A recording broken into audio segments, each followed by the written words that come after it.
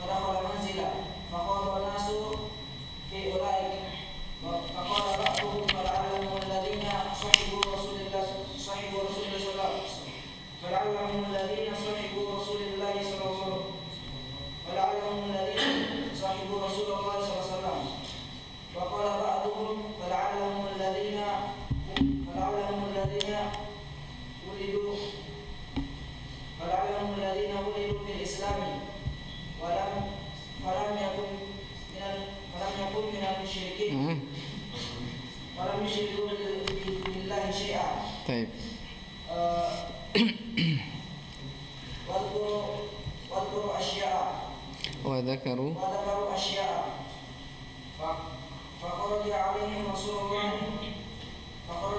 رسول الله صلى الله عليه وسلم فأخبره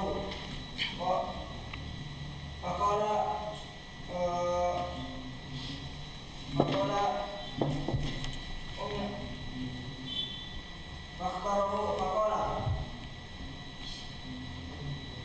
هم الذين لا يستغفرون ولا يبتغون ولا يتطيرون وعلى ربهم يتوكلون.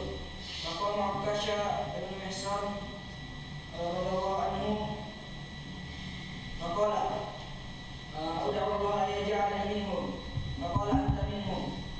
ثم قام رجل آخر فقال أدعو الله أن يجعلني منهم، فقال سبقك بها عكاشة. طيب ما شاء الله بارك الله فيك. satu lagi تفضل. Bismillahirrahmanirrahim. Qala al-musannif rahimahullah ta'ala bab man haqqaqa tauhid dakhala al-jannah bighairi hisab. Wa qala Allah ta'ala inna Ibrahim kana ummatan qanitan lillahi hanifan wa lam yakun minal musyrikeen.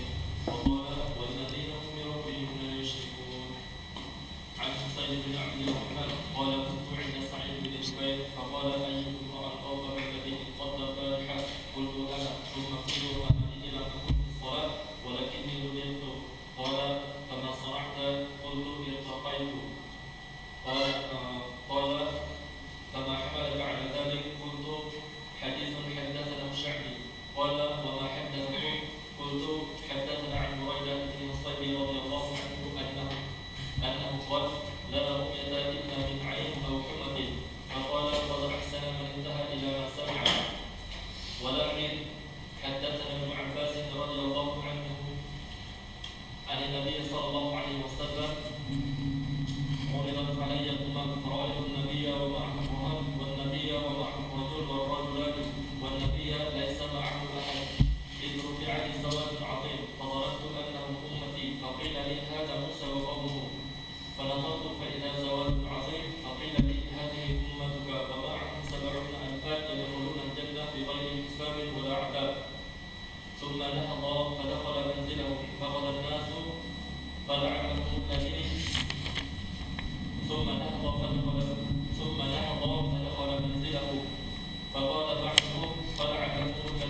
فخاض الناس في أولئك ثم نهض فدخل منزله فقال بعده ثم نهض فدخل منزله فقال بعده فخاض الناس في أولئك فخاض الناس في فخاض الناس فخاض الناس فخاض الناس في أولئك فقال الناس في أولئك فقال بعضهم فلعلهم الذين صاحبوا رسول الله صلى الله عليه وسلم فقال بعضهم فلعلهم الذين ولدوا في الإسلام ولم يشركوا بالله شيئا وذاكروا أشياء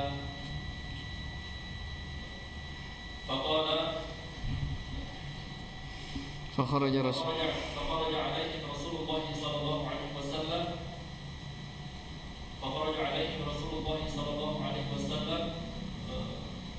فقال هم الذين يستبقون ولا يفترون هم الذين لا يستبقون ولا يفترون ولا يتطيرون وعلى ربهم يتوكلون فقام عكاشة ابن محصن رضي الله عنه قال ادعوا الله أن يجعلني منهم فقال أنت منهم ثم قال رجل آخر فقال ادعوا الله أن يجعلني منهم فقال سبقك بها عكاشة. Baik. Jazakallah khair. Kita lihat ya. Bismillahirrahmanirrahim. Alhamdulillah wassalatu wassalamu ala Rasulillah wa ala alihi wa ashabihi ajma'in. Amma ba'd. Ya, dari hadis ini ya, dari Kitab Tauhid bab man haqqaqa tauhida dakhala al-jannata bighairi hisab. Ya, sekarang kita di hadis yang terakhir, hadis yang panjang ini. Jadi yang menjadi syahid ya, yang menjadi inti dalam pembahasan di akhir hadis ya, humul ladina la yastarqun, mereka itu orang-orang yang tidak minta diruqyah, wala yaktawun, tidak minta dikai, akan dijelaskan sebentar, wala yatatayyarun, dan mereka tidak bertatayyur, dan hanya kepada Rabb mereka bertawakal. Iya. Kepada Rabb mereka bertawakal. Maka di situ dari syahid pembahasan yang berkaitan dengan bab ini tentang hakikat dari tauhid ya. Tapi kita baca. Qala syarih hafizhahullahu taala tarajimur rijal alwaridatu asma'ahum fil hadits. Baik. Biografi ya, para rawi yang disebutkan nama-namanya dalam hadis ini. Jadi ada beberapa nama yang disebutnya. Ada Husain bin Abdurrahman, ada Sa'id bin Jubair, ya. Ada Imam Sya'bi, ada Buraidah Ibnu Abbas dan semisalnya. Baik. Husainun huwa Husain ibn Abdurrahman As-Sulami Al-Harithi min tabi'it tabi'in. Mata sanata sadis wa 30 wa mi'ah. Beliau wafat di tahun 136 Hijriah dan dia berumur sekitar 93 tahun. Ini Husain bin Abdurrahman. Dia dari tabi'ut tabi'in. Ya, jadi sahabat, muridnya sahabat namanya tabi'in. Muridnya tabi'in namanya apa? Tabi'ut tabi'in. Ya, jadi Husain bin Abdurrahman ini adalah tabi'ut tabi'in. Baik, Sa'id ibn Jubair huwa al-imamul faqih.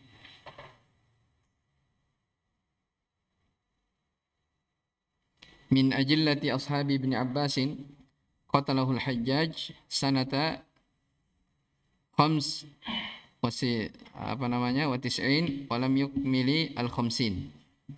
Beliau adalah imam ahli fikih dari murid Ibnu Abbas yang sangat menonjol. Ya. Beliau dibunuh oleh Hajjaj, maksudnya Hajjaj bin Yusuf, ya. Dan beliau itu dibunuhnya pada tahun 95 Hijriah dan umur beliau tidak mencapai 50 tahun. Artinya kurang dari 50 tahun. Ini Sa'id bin Jubair ya, disebutkan di sini Imamul Faqih. Baik, ada 7 ahli fikih di kota Madinah. Ini masyhur ya dalam buku-buku apa namanya, buku-buku hadis. 7 itu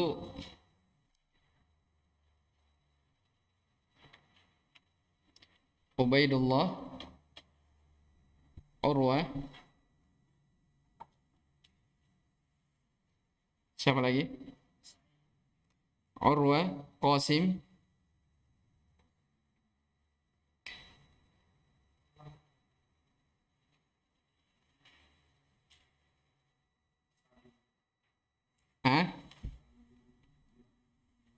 Baik, kita urut ya. Terkumpul dalam 2 bait syair. Idza qila man fil ilmi sab'atu abhurin riwayatuhum laysat 'anil ilmi kharijah. Faqul hum Ubaidullah, Urwatu, Qasimun, Sa'idun, Abu Bakrin, Sulaimanu kharijah. Ini lautan ilmu ya. 7 dikenal dengan 7 ahli fikih di kota Madinah. Taib. Mereka adalah Ubaidullah, Ubaidullah bin Abdullah bin Utbah bin Mas'ud. Kemudian Urwah, Urwah ibn Zubair ibn al-Awwam. Qasim, ya kalau tidak salah ingat, Qasim bin Muhammad bin Abi Bakar. Ya. Sa'idun, Sa'id ini Sa'id bin Jubair yang disebutkan di rawi di sini ya.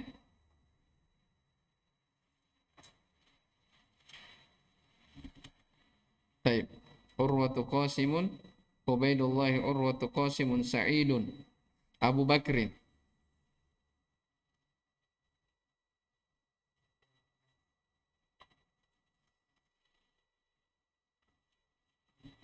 Kemudian Sulaiman, maksudnya Sulaiman bin Yasar. Kemudian Kharijah, maksudnya Kharijah bin Zaid. Berapa semua itu? 7 ya? Cocok ya? Ubaidullah, Urwah, Qasim, Abu Bakrin, Sa'id, Sulaiman, Kharijah. Baik.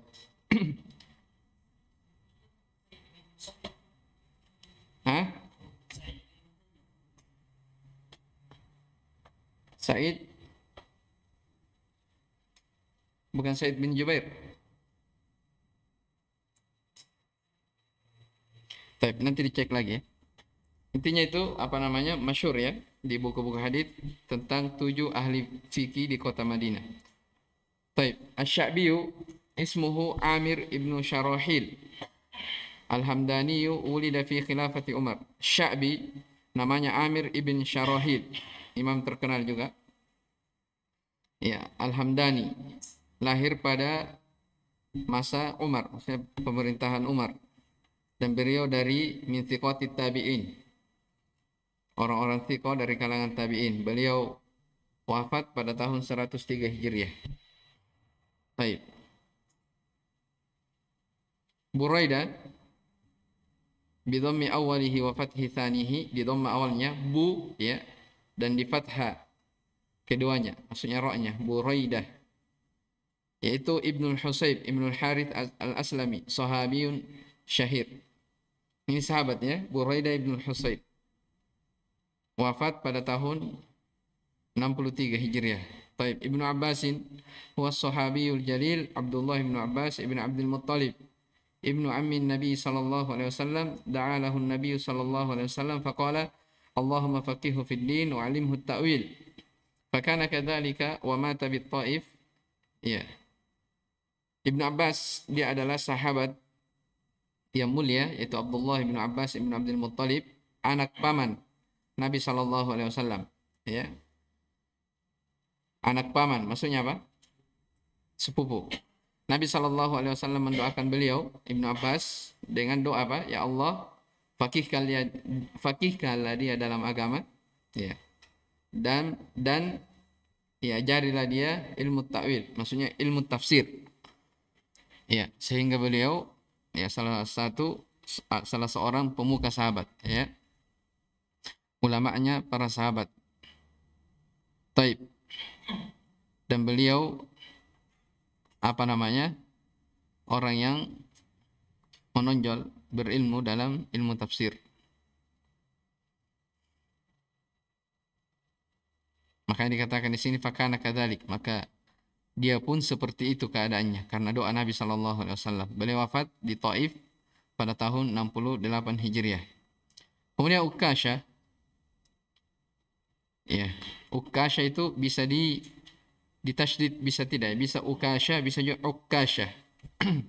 Taib. Huwa Ukasha ibn Mihsan ibn Hursan al-Asadiyu. Itu namanya, ya. Kana minas sabiqina ila Islam. Beliau adalah orang termasuk dari sahabat yang awal-awal masuk Islam. Hajara wa syahida badran wa qatala fiha.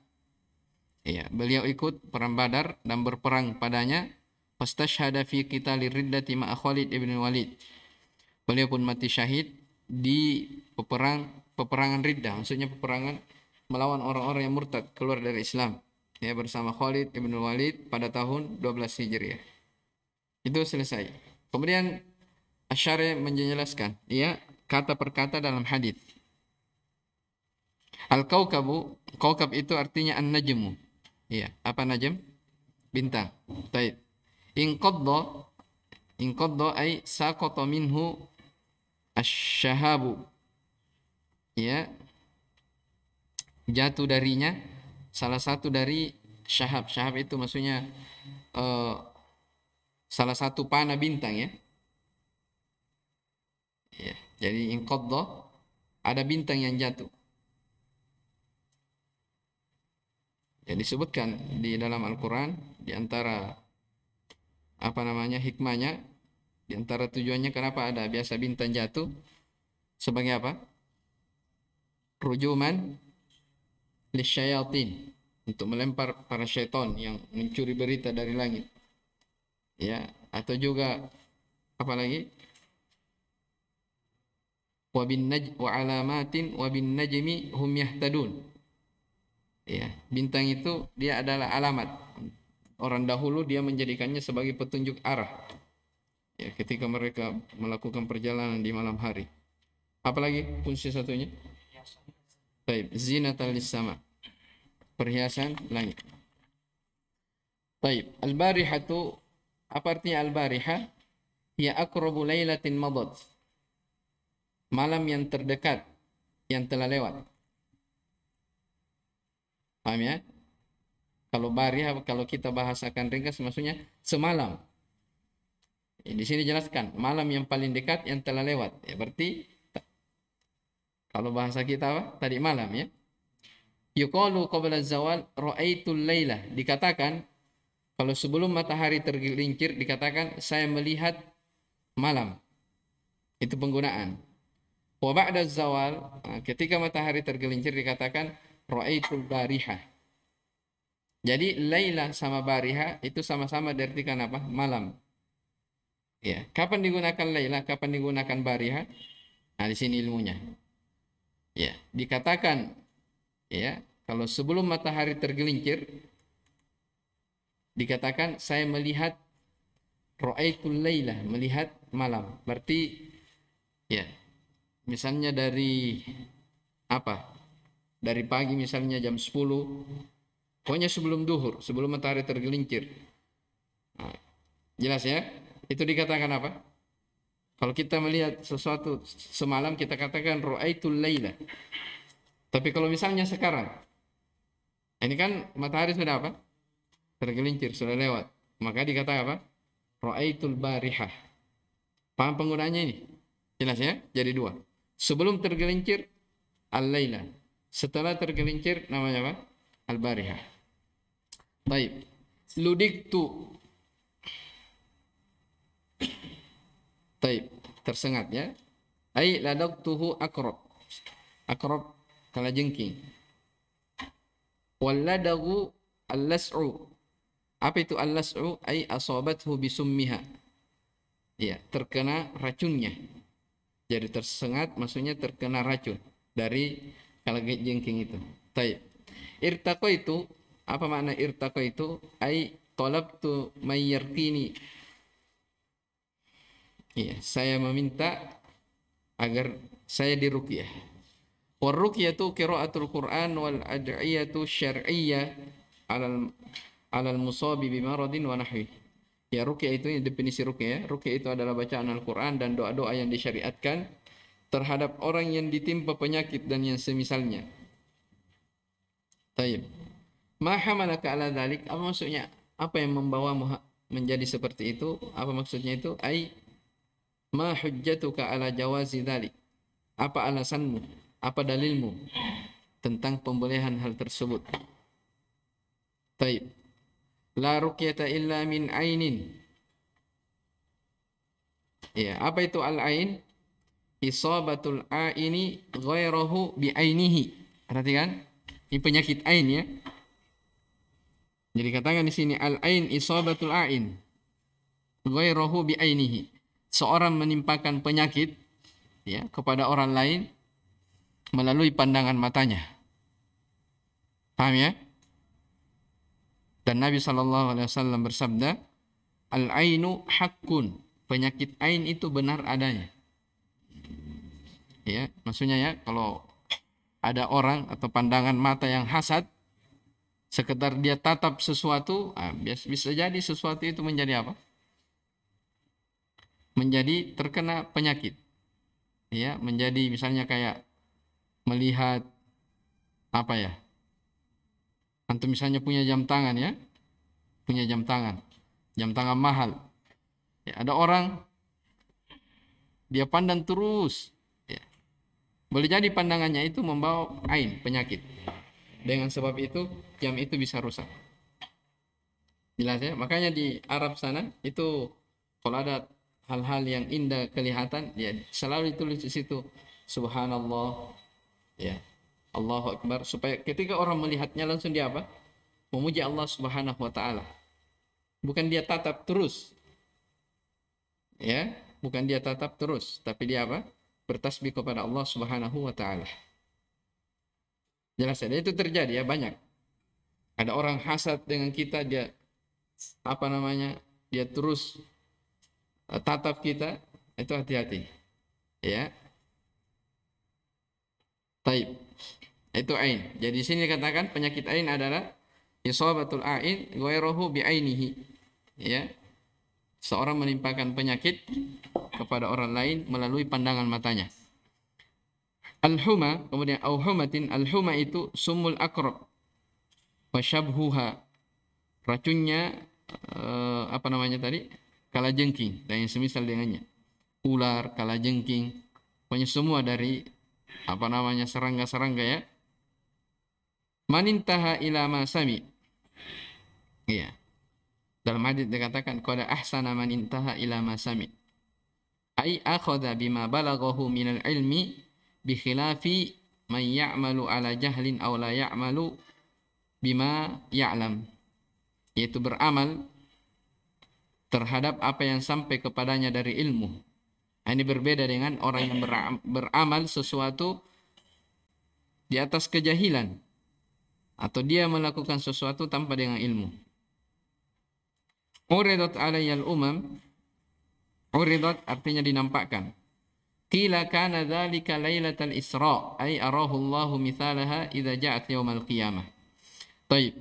Dikatakan, diperlihatkan kepadaku umat-umat, maksudnya ini, hal ini terjadi ya di Lailatul Isra. Di perjalanan apa? Isra.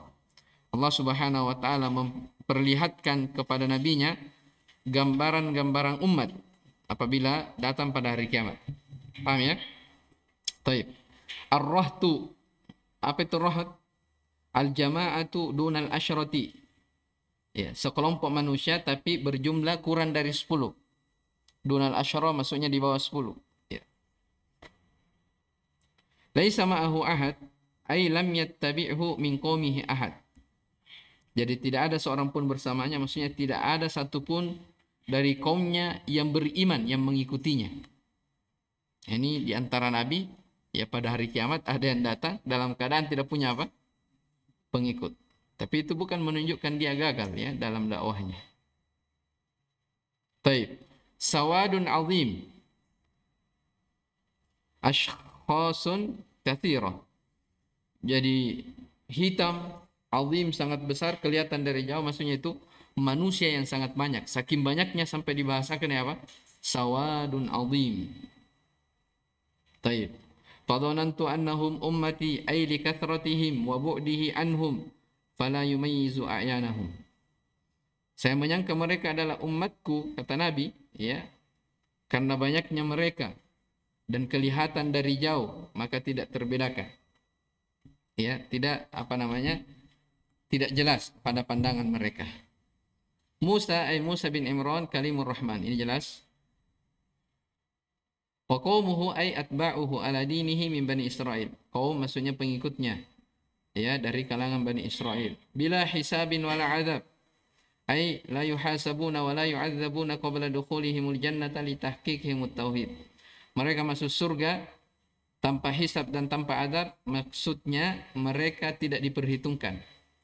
Jadi maklum ya, dalam buku-buku akidah akan ada nanti yaumul hisab, hari pembalasan. Ternyata di antara umat Nabi Muhammad SAW ada yang tidak dihisab dan tidak pula diazab, langsung masuk surga. Ya, kenapa seperti itu? Ini mereka adalah orang-orang yang mentahqiq dari tauhidnya. Masih ingat ya makna apa? Tahqiq. Jadi kita langsung bilang tahqiq. Ya, enggak usah diterjemah lagi, kita sudah paham. Tsumma nahadha fadakhala manzilah. Nahadha di situ maksudnya qoma. Ya, jadi setelah Nabi SAW mengkhabarkan tentang keutamaan ini, ya, taib, Nabi pun berdiri, kemudian masuk ke dalam rumahnya. Fakhadhan nasu fi ulai. Maka manusia pun memperbincangkan tentang masalah ini. Makanya dikatakan di sini ay tabahatal hadiruna wa khalafu fi haula'i sab'ina bi ayyi amalin nalu hadhihi darajah. Fa innahum lam yanaluha illa bi amalin fama huwa. Ya, mereka saling bahith maksudnya mencari tahu, ya, waqtalafu, mereka berselisih, ya, tentang siapa mereka itu yang 70.000 itu. Bi ayyi amalin, dengan amalan apa mereka mendapatkan dari derajat itu. Ya. Sesungguhnya mereka tidak mendapatkannya kecuali dengan amalan. Maka siapakah dia? Baik, maka fa akhbaruhu dzakaru Nabi sallallahu alaihi wasallam ikhtilafahum fil murad biha ulai sab'in. Ya, maka mereka menyebutkan, mempertanyakan kepada Nabi sallallahu alaihi wasallam kalau mereka berselisih tentang siapa mereka itu 70.000, ternyata ini sifat-sifatnya. La yastarqun wa la yaktawun wa la yatatayyarun wa ala rabbihim yatawakkalun. 4. La yatlubuna ma yarqihim istighna'an 'anin nas. Mereka tidak meminta untuk diruqyah karena tidak merasa cukup, tidak merasa perlu dari manusia. Ya, makanya ada pembahasan ya tentang orang yang apa? Minta diruqyah. Jadi asalnya ruqyah itu hal yang disyariatkan. Ya, hal yang disyariatkan. Ya. Makanya kata Nabi SAW, la ba'sa birruqa ma lam takun syirkan. Tidak mengapa, ya, ruqyah itu sepanjang ruqyah itu tidak ada kesyirikan di dalamnya. Ini menunjukkan apa? Bolehnya. Yang dibahas di sini yatlubun, minta untuk diruqyah. Beda ya antara meruqyah dengan apa? Minta diruqyah. Paham tidak ini? Iya, kenapa ada hal yang tidak dibolehkan kalau minta diruqyah? Karena itu bentuk mengurangi ketawakkalan. Bentuk mengurangi dari apa? Ketawakkalan. Anggaplah misalnya kita kan bisa meruqyah diri kita sendiri. Kenapa minta kepada orang lain? Iya kan? Kenapa dilarang meminta untuk diruqyah? Supaya orang yang diruqyah tersebut tidak bersandar kepada orang yang apa? Meruqyahnya. Ya. Makanya di akhir dikatakan apa? Hanya kepada Rabb mereka bertawakal. Iya. Hanya kepada Rabb mereka bertawakal. Iya. Dan ruqyah itu hal yang disyariatkan, ya. Hal yang disyariatkan. Kata Nabi sallallahu alaihi wasallam, "Man istata'a minkum ayyam fa akhahu falyaf'al." Di hadits yang panjang ya. Jadi dalam hadits Abu Sa'id Al-Khudri, Nabi sallallahu para sahabat ya pernah minta dijamu di sebuah qabilah. Tapi orang yang berada di desa itu tidak mau menjamu sahabat ini. Ya, maka tiba-tiba dari pembesar desa itu, dari pembesar kabilahnya, dia tersengat, dia terkena penyakit. Ya, maka mereka ini mendatangi para sahabat Nabi Shallallahu Alaihi Wasallam supaya diruqyah. Ya, maka para sahabat sebelum meruqyah mereka minta persyaratan.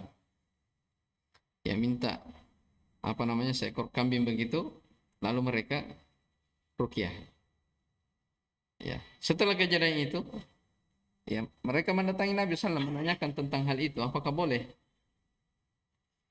Ya, maka Nabi SAW mengatakan siapa yang mampu memberi manfaat kepada saudaranya, maka hendaknya dia melakukan. Ya,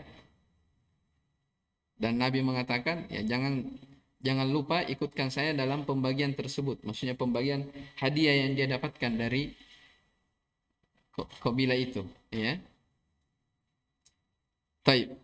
Itu ruqyah ya. Ya, misalnya minta diruqyah itu, misalnya ada orang sakit. Ada orang sakit. Dia tanya, minta tolong, saya ingin diruqyah. Nah, itu namanya apa? Minta diruqyah. Jelas ya? Itu hal yang tidak dibolehkan. Kenapa tidak dibolehkan? Mengurangi tawakal. Makanya dikatakan di sini istighna'an anin nas. Mereka tidak minta diruqyah ya karena merasa cukup. Merasa tidak istighna, itu merasa tidak perlu dari manusia. Taib. Wala yaktawun. La yas'aluna ghairahum ayyakwiyahum binnar. Mereka tidak meminta orang lain untuk dikai dengan api. Kai itu artinya pengobatan api. Ya, orang-orang terdahulu ya, kalau ada sakit atau gatal begitu di kulitnya, ya, dia bakar besi sampai merah, kemudian dia tempelkan di kulitnya. Itu kai namanya. Ya, pengobatan dengan cara apa? Kai. Pengobatan dengan cara api. Nah, ini asalnya memang dari asalnya tidak dibolehkan ya. Taib, ini ada pembahasan. Taib. Kemudian wala yatatayyarun. Tatayyur dari kata ta'ir. Burung ya. Di sini katakan la yatasha'amuna bituyuri wa nahwiha. Mereka tidak tasya'um. Tasya'um itu anggapan sial. Ya, menganggap sial sesuatu. Ya. Dengan burung dan yang semisalnya. Ini ada banyak terjadi di kalangan masyarakat. Jadi tatoyur itu kalau orang orang-orang jahiliyah dahulu. Jadi kalau misalnya anggaplah mereka ingin melakukan safar perjalanan, diambil burung, ya, dia lepaskan. Ya. Kalau terbang ke kanan, oh bagus perjalanan hari ini, karena terbang ke kanan. Maksudnya kan kanan itu hal yang apa? Hal yang baik. Tapi kalau terbang ke kiri, hati-hati, ada bahaya yang akan menimpa. Paham ya? Nah, itu asal makna apa? Tatayur.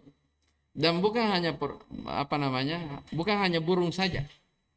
Segala hal yang dianggap sial, apakah menggunakan burung atau apa, yang jelas hal yang mengarah ke sana itu hal yang tidak dibolehkan. Namanya tatayur. Jelas ya? Kalau kita kan sekarang biasa, jangan menikah di hari apa biasa? Hari Selasa ya? Masya Allah. Ya, hari Selasa tidak boleh. Itu bentuk dari apa? Tatayur. Kata mereka ada bahaya. Ya, di kampung antum bagaimana? Tidak ada yang begitu? Hah? Ada cicak juga? Itu bentuk ya dalam hadis sama. Di sini dikatakan tatayur karena itu yang terjadi di masa jahiliyah. La yatasha'amuna bituyur. Mereka tidak menganggap sial dari melalui burung-burung dan yang semisalnya. Taib. Wa ala rabbihim yatawakkalun, dan terhadap Rabbnya mereka bertawakal. Ini ya'tamiduna fi jami'i umurihim alaihi, menyandarkan segala urusan mereka hanya kepada Allah, la ala ghairihi, tidak kepada selainnya. Wa yufawwiduna umurahum ilaihi, mereka menyerahkan urusannya hanya kepada Allah Subhanahu wa taala. Jelas ya? Itu tawakal. Sudah lewat di pembahasan salah satu usul. Apa definisi tawakal kemarin? Sidqul i'timadi ala Allah. Terus jujurnya, ya, bersandarnya seseorang itu hanya kepada Allah Subhanahu wa taala. Maksudnya dia wakilkan urusannya hanya kepada Allah Subhanahu wa taala. Ya, tapi tentunya dengan apa? Menempuh sebab. Tentunya dengan menempuh sebab. Baik. Kemudian sabaqa biha Ukasha ai ila ihrazi hadhihi sifat aw sabaqaka bisu'al.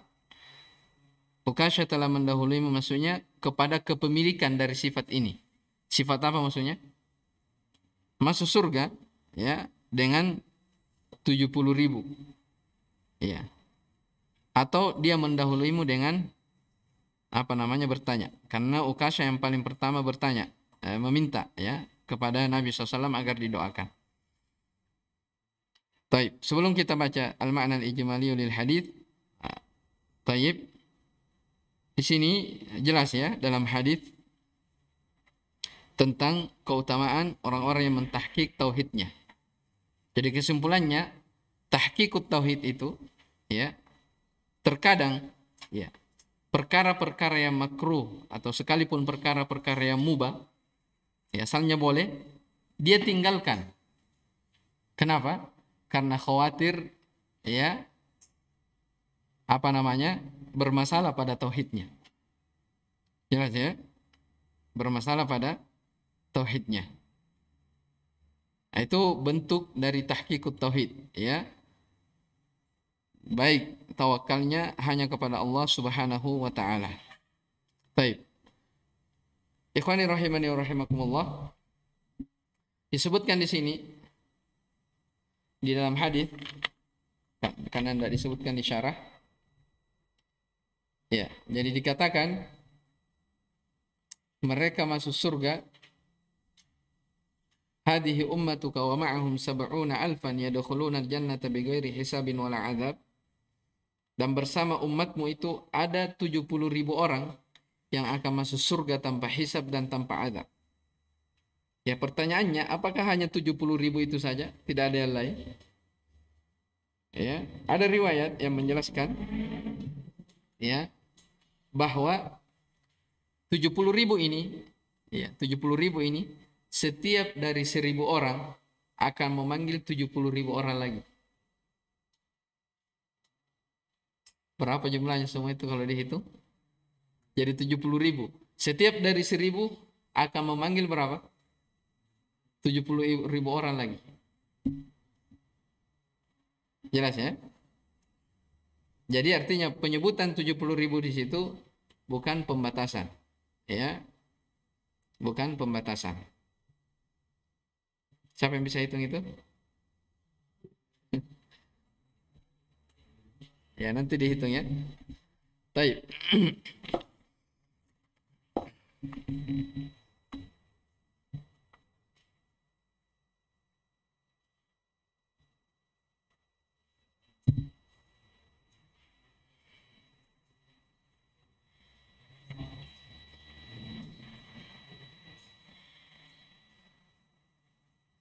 Jadi kelipatan 1.000 ada 70.000. Sementara yang akan disebutkan dalam hadis ini 70.000 orang.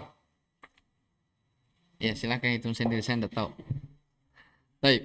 Al-ma'na al-ijmali lil hadis. Yasifu lana Husain. Coba dibaca. Siapa yang baca?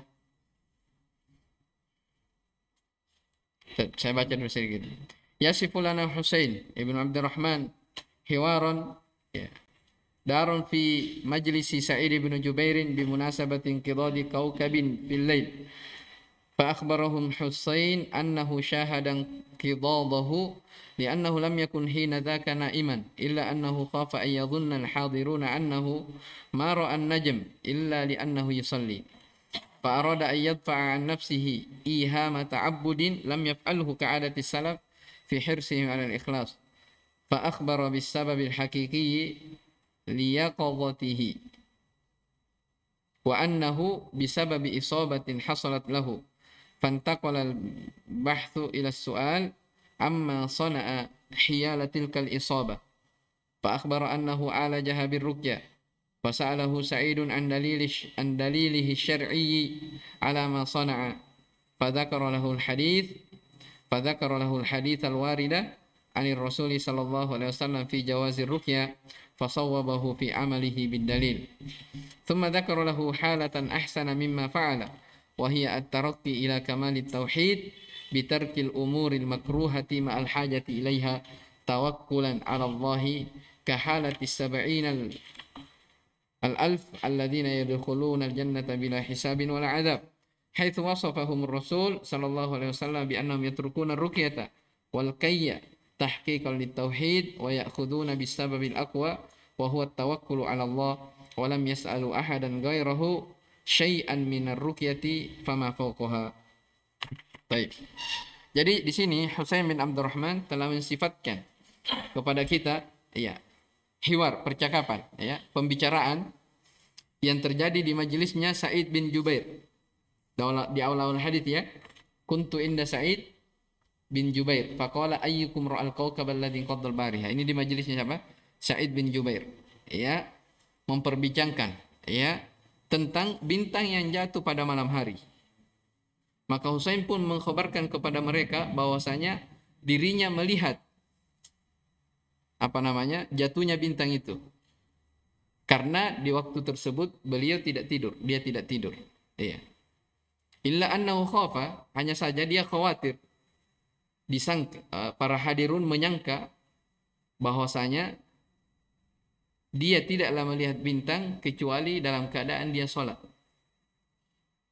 Jadi dia sampaikan kan, Husain bin Abdurrahman, ya, saya melihat bintang bukan karena saya bangun sholat malam, bukan. Tapi karena saya tersengat kala jengking.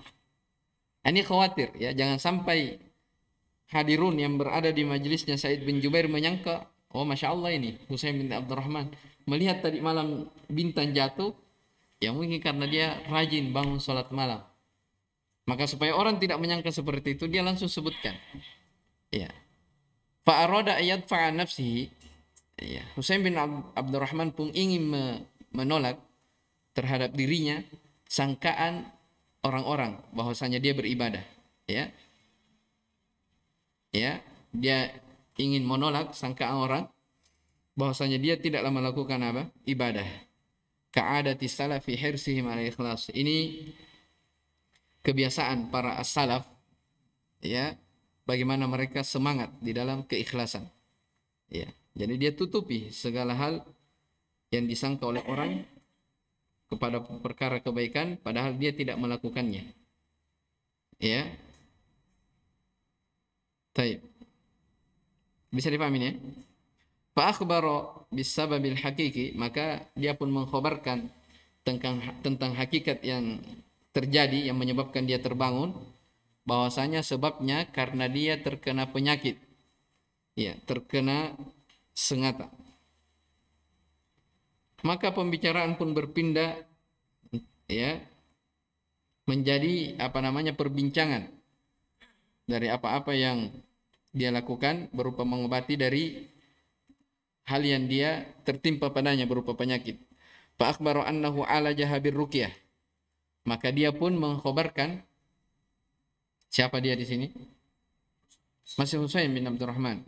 Kalau dia mengobatinya dengan ruqyah, maka Sa'id pun dia bertanya kepadanya tentang dalil syar'i atas apa yang dia lakukan. Iya, maka Husain bin Abdurrahman pun menyebutkan hadis yang datang dari Nabi sallallahu alaihi wasallam tentang bolehnya dari apa? Ruqyah. Fasawwabahu fi amalihi bid dalil. Maka Sa'id pun membenarkan dari perbuatannya itu dengan dalil. Kemudian Sa'id menyebutkan, "Tsumma dzakara lahu halatan." Kemudian Sa'id bin Jubair menyebutkan kepada Husain bin Abdurrahman sebuah keadaan yang lebih baik dari apa yang dia lakukan.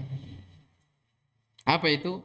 Wa hiya tarakki ila kamalit tauhid bitarkil umuril makruhati ma'al hajati ilaiha. Yaitu meninggalkan ya keadaan-keadaan tertentu ya untuk mendapatkan meninggalkan keadaan yang lebih tinggi untuk menuju kepada kesempurnaan tauhid dengan meninggalkan perkara-perkara yang dibenci, makruh, ma'al hajat ilaiha, padahal dia perlu terhadapnya. Kenapa dia tinggalkan? Tawakkulan 'ala Allahi, karena bentuk tawakal kepada Allah Subhanahu wa taala, seperti keadaannya orang-orang yang 70.000 itu yang akan masuk surga tanpa hisab dan tanpa azab. Ya, di mana Rasulullah sallallahu alaihi wasallam mensifatkan mereka bahwa mereka meninggalkan ruqyah, meninggalkan kai. Ya, kenapa mereka tinggalkan yang seperti ini semua? Tahqiqan li tauhid. Ya, sebagai bentuk tahqiq terhadap tauhidnya. Wa ya'khuduna bis-sababil aqwa, mereka mengambil sebab yang terkuat, yaitu bertawakal hanya kepada Allah Subhanahu wa taala. Ya, dan mereka tidak meminta sesuatu dari ruqyah atau yang lebih dari itu kepada orang lain, kepada siapapun dari orang lain. Baik. Jelas ya, ini makna secara global dalam hadis. Intinya itu yang menjadi titik pembahasan adalah apa? Humul ladina la yastarqun wa la yaktawun wa la yatatayyarun wa ala rabbihim yatawakkalun. Karena itu semuanya dilarang sebagai bentuk apa? Tahqiqan lit tauhid. Baik. Walaupun sebagian dari perkara itu asalnya boleh-boleh saja ya. Asalnya boleh-boleh saja. Seperti yang kita sebutkan tadi tentang masalah ruqyah. Ya, ruqyah boleh saja. Tapi minta diruqyah orang lain kita tinggalkan, itu sebagai bentuk apa? Tahqiq dari tauhid kita. Supaya kita itu tidak bersandar kepada orang lain, tapi hanya bersandar kepada Allah Subhanahu wa taala. Masya Allah, panjang ya. Baik, munasabatul hadits lil bab. Anna fihi syai'an min bayani ma'na tahqiqit tauhid wa thawabi dzalika indallahi ta'ala. Ya, kesesuaian hadis dengan bab ini bahwa pada hadis tersebut terdapat penjelasan makna tahqiq tauhid dan balasan di sisi Allah Subhanahu wa taala bagi orang-orang yang mentahqiq tauhidnya. Baik, Iqra. Azlan. Sudah baca? Sudah. Siapa? Erwin, sudah. Ghazali.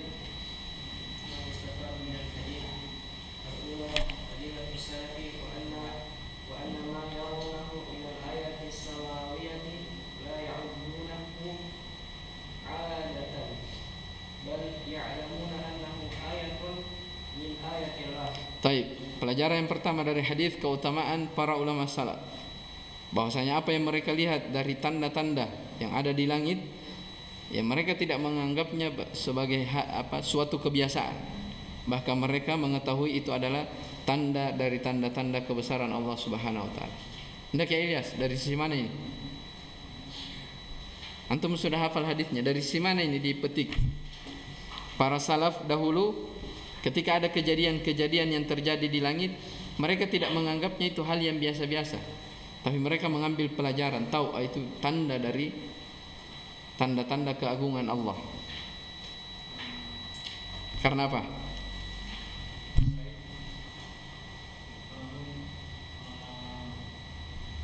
Langsung saja, apa yang terjadi? Apa yang terjadi? Taib, bintang yang apa? Bintang jatuh ya. Taib. Ats-tsaniyah الثانية حفظ السلف على الإخلاص وشدة ابتعادهم عن الرياء. Taib. Yang kedua dari pelajaran hadis, semangat para ulama salaf untuk ikhlas dan kuatnya penjauhan diri mereka dari riya. Fadli, dari sisi mana?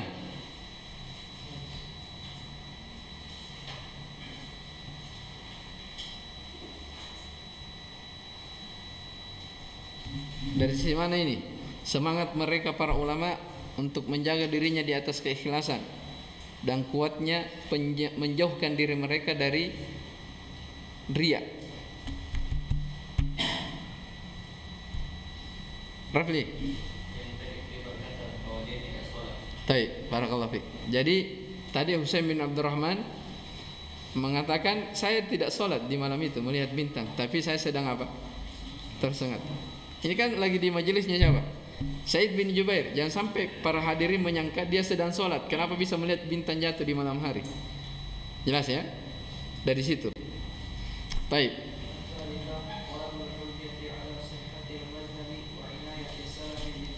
Baik.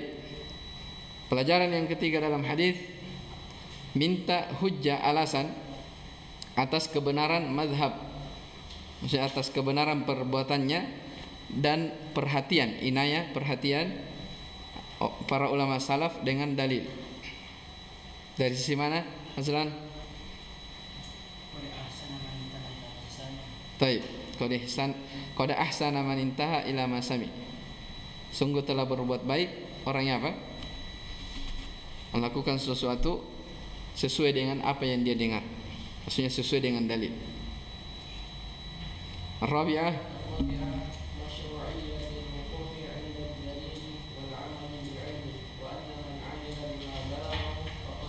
Taib. Ini masih kaitannya dengan tadi. Yang keempat, disyariatkannya berhenti ya di atas dalil. Maksudnya melakukan amalan sesuai dengan apa? Dalil. Ya. Wa anna man amila bima balaghahu, dan bahwasanya siapa yang melakukan sesuatu sesuai yang sampai kepadanya maka itulah yang terbaik. Ya, makanya kata Ibnu Mas'ud apa? Ittabi'u wa la tabtadi'u faqad kufitum. Ya, mengikut saja, jangan membuat perkara baru. Itu sudah cukup bagi kalian. Al-khamisah.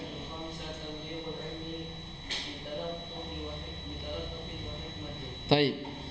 Tablighu al-ilm, ya, penyampaian ilmu dengan lemah lembut dan hikmah. Ini diambil dari mana? Yasrib.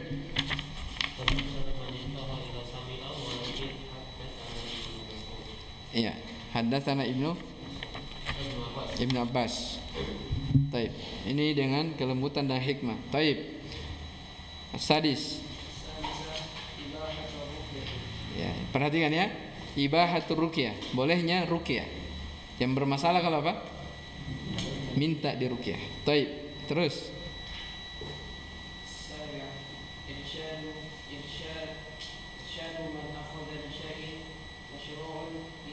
Bisyai'in masyru'in. Taib. Irsyad artinya anjuran bagi orang yang mengambil sesuatu yang disyariatkan kepada hal yang lebih baik dari itu. Iya. Apa maksudnya nih? Siapa bisa jawab? Anjuran, ya, orang yang mengambil sesuatu yang disyariatkan menuju kepada hal yang lebih baik. Petikan dari mana ini? Hah?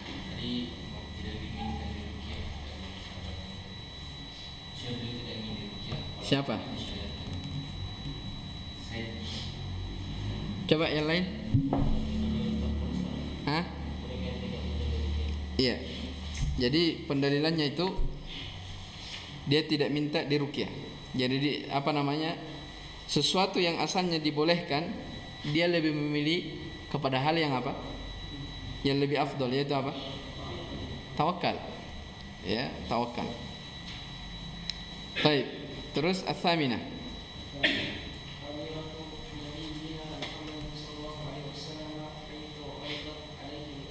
Taib, keutamaan Nabi sallallahu alaihi wasallam di mana diperlihatkan kepadanya umat-umat. Taib, terus.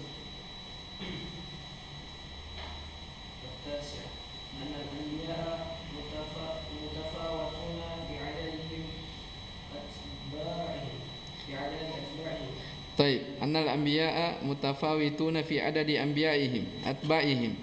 Bahwasanya para nabi itu berjenjang-jenjang dalam berbeda-beda ya dalam jumlah pengikut mereka.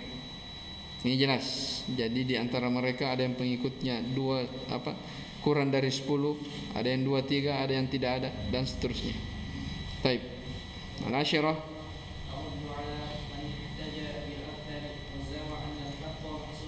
Taib, ini pelajaran besar, bantahan kepada orang-orang yang berhujjah berdalil dengan mayoritas kebanyakan. Ya, dari banyaknya pengikut itu bukan dalil kalau dia berada di atas kebenaran. Wa za'ama, dan dia menyangka bahwasanya kebenaran ya itu hanya terbatas pada mereka saja. Jelas ya, terbatas pada mereka. Jadi bantahan kepada orang yang berhujjah dengan melihat kebanyakan orang mengikuti. Nah, ini kebanyakan orang sekarang seperti itu. Oh, itu terlalu banyak, apa istilahnya itu? Kalau di media, followernya ya. Iya. Atau di YouTube. Ini banyak apanya namanya? Saya tidak tahu sebutkan ya. Taib.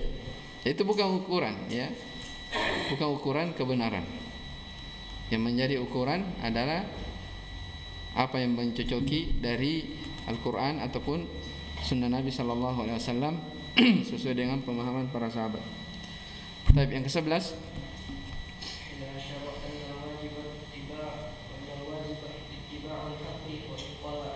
Taib, yang wajib adalah mengikuti kebenaran walaupun orang-orangnya sedikit. Terus. Taib, keutamaan Nabi Musa dan pengikutnya. Terus.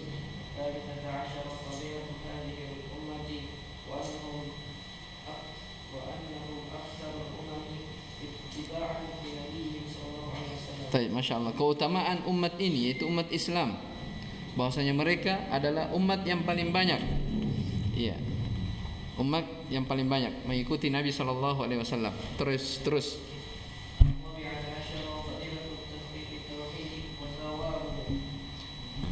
Taib, yang ke-14, fadilatu tahqiq tauhid wa thawabihi. Keutamaan orang-orang yang mentahqiq tauhidnya dan pahalanya. Pahalanya jelas ya, masuk surga tanpa hisab dan tanpa azab.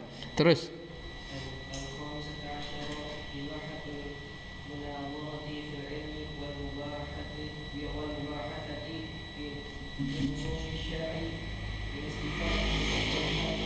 Taib, bolehnya munadhar. Munadhar itu apa?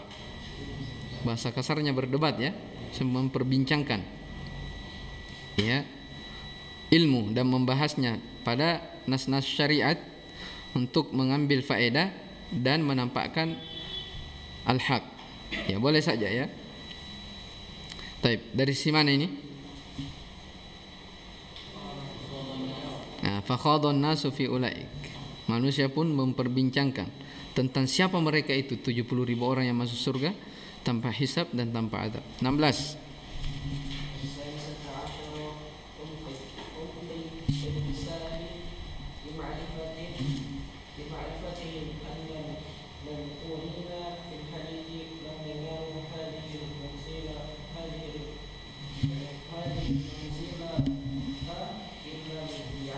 Taib, umku ilmi salaf, kedalaman ilmu as-salaf.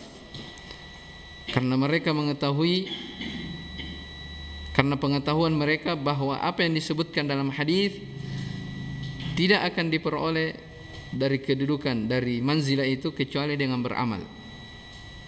Apa maksudnya ini? Wahyu, apa maksudnya? Kedalaman ilmu as-salaf, karena mereka mengetahui bahwa apa yang disebutkan dalam hadis ya tentang mereka tidak akan mendapatkan dari keutamaan ini, manzilah ini kecuali dengan beramal. Apa maksudnya?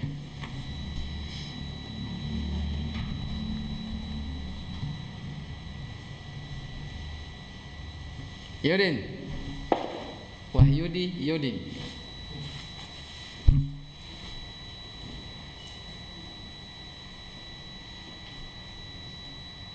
Nanti Ahmadan lagi, depannya 2.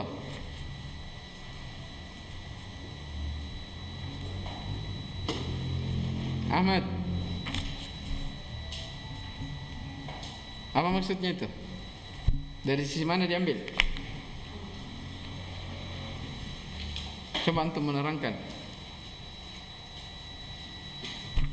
Kedalaman ilmu para as-salaf. Kenapa dikatakan dalam ilmunya? Mereka mengetahui bahwasanya ya, orang-orang yang disebutkan dalam hadis tidak akan mendapatkan keutamaan itu kecuali dengan amalan. Ahmad Bakhtiar. Karena para sahabat mengetahui bahwa kehidupan tersebut didapat dengan sebuah amalan. Yang mana? Di dalam hadis itu Tentang apa? ketika para sahabat Apa ganjarannya? Mereka tidak mendapatkan kedudukan itu. Kedudukan apa? masuk surga, Masuk surga tanpa hisab dan tanpa adab. Itu orang-orang yang masuk surga, 70.000 orang masuk surga tanpa hisab, tanpa adab. Itu tidak diperoleh kecuali harus dengan apa? Amalan. Jadi harus apa? Amalan. Jelas ya? Bukan sekedar berpangku tangan menunggu masuk surga tanpa hisab, tanpa adab. Bukan. Jelas ya? Tapi apa? Harus dengan amalan. Baik, 17.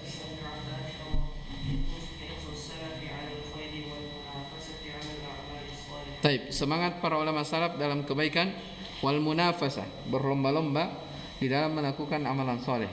18.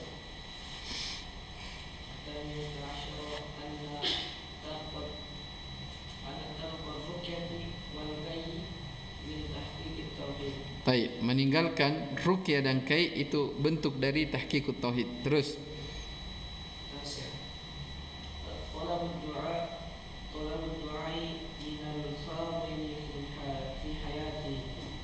talabud du'a minal fadil, ya, meminta doa dari orang yang lebih utama fi hayatihi, dalam kehidupannya.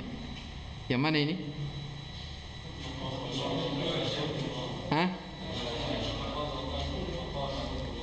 Taib.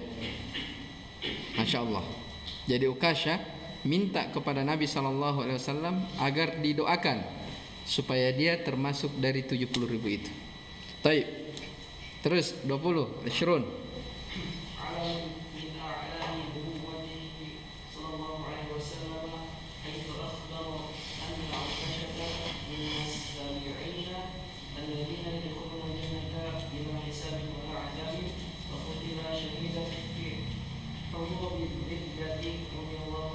Baik, tanda dari tanda-tanda kenabian Nabi Muhammad SAW, di mana beliau mengkhabarkan, ini kan dari perkara apa?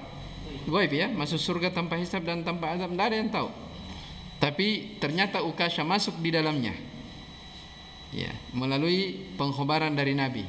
Berarti ini tanda dari tanda kenabian, ya. Baik, bahwasanya Ukasha masuk dari 70.000 itu yang akan masuk surga tanpa hisab dan tanpa azab. Nyatanya beliau pun terbunuh, mati syahid di peperangan melawan orang-orang murtad, ya, radhiyallahu taala. Terus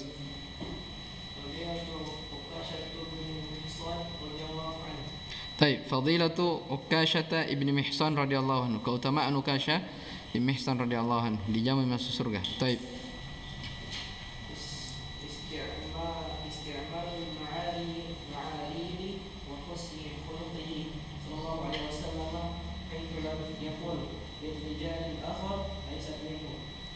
Lasta. Taib.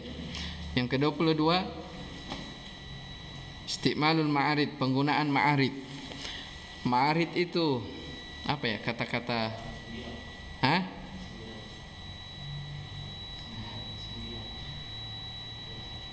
Iya, mungkin cocok, bisa dikatakan sindiran. Jadi kata-kata yang tidak menyindir orang, ya. Jadi dia menggunakan kata-kata ma'arid, iya.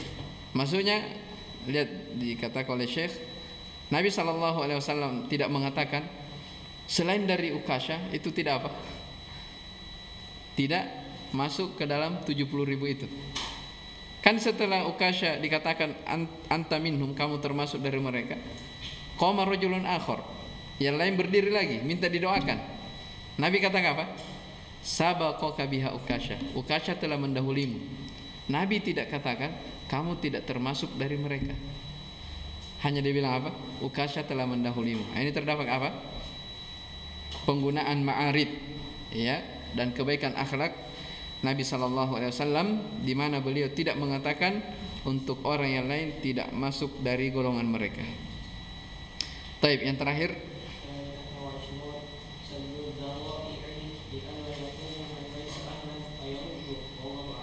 Taib, saddu dzara'i li'alla yakuma man laysa ahlan fayurad. Ya, menutup peluang, ya, supaya yang lain tidak berdiri, orang yang tidak pantas mendapatkannya, fayurad, lalu dia ditolak. Maksudnya Nabi SAW langsung menutup, ya. Maksudnya begini, seandainya orang yang kedua setelah ukasha berdiri, ya, langsung dia katakan anta minhum, kamu juga termasuk dari mereka, maka yang lain pasti akan apa? Minta juga berdiri lagi. Ya, kalau diiyakan, iya lagi, berdiri lagi kan? Nah, di sini katakan menutup peluang, ya, untuk tidak berdiri orang yang tidak layak, ya. Maka dia pun ditolak. Ya, maksudnya tidak diberi peluang. Ini Masya Allah ya, 23 fawaid yang disebutkan dalam hadis. Baik, wallahu ta'ala alam. Ya, mungkin ini dulu yang kita baca. Alhamdulillah dengan ini selesai tahqiqut tauhid. Ya, itu yang paling pokok dipahami sisi pendalilannya dalam hadis. Jadi kitab tauhid itu sebagaimana yang telah kita sebutkan terdiri dari bab-bab. Ya, yang perlu dipahami itu hubungan bab dengan hadis dari sisi mana. Ya, jadi kalau antum paham maksud dari bab itu, ya, kemudian di setiap ayat antum paham, oh hubungannya ini dengan ini, ya, bab ini dengan hadis ini. Kalau antum sudah paham itu Masya Allah ya, bekal yang sangat besar bagi kita, ya. Baik, insyaallah taala di pertemuan setelahnya kita masuk di bab yang ketiga, babul khaufi minasyirk. Jadi setelah disebutkan tentang keutamaan tauhid, tentang tahqiqut tauhid, Syekh akan menyebutkan bab tentang takut dari lawan dari tauhid itu, yaitu kesyirikan. Baik, hada wallahu alam, subhanakallah bihamdik, asyhadu an la ilaha illa anta, astaghfiruka wa atubu ilaik. Alhamdulillahirabbil alamin.